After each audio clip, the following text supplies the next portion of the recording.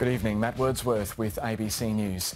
The Queensland Government has agreed to a $30 million payout to settle a class action over the 2004 Palm Island riots. For Indigenous activist Lex Wotton, who was convicted of inciting the riots, it marks the end of a painful journey.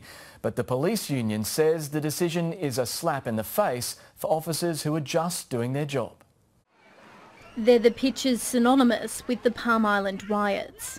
Activist Lex Wotton's anger spilling over after autopsy results revealed 36-year-old Indigenous man Cameron Doomadgee died of internal injuries while in police custody in 2004. After a lengthy class action, today a chance for the community to finally move on.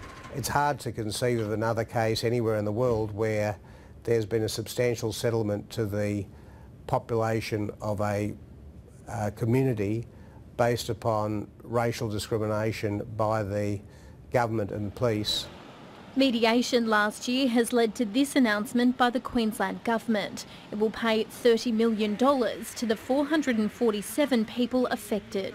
The least amount of money being paid to a recipient is $5,000 and the highest is $80,000, depending upon the facts and circumstances that apply to their individual cases. The state government has also agreed to offer a formal apology. We determined that the best thing to do was to move on, to actually close this chapter for Palm Island and for Queensland and move on in good faith and in partnership with the people of Palm Island.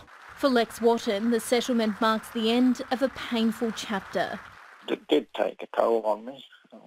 There were some episodes, physical and stuff like that, and I'm probably still suffering in some sense from it all now. 2 public meetings will be held in Townsville and Palm Island over the next few weeks to explain the developments. The federal court will then sit here in June to decide whether to approve the submission. Sally Rafferty, ABC News, Townsville.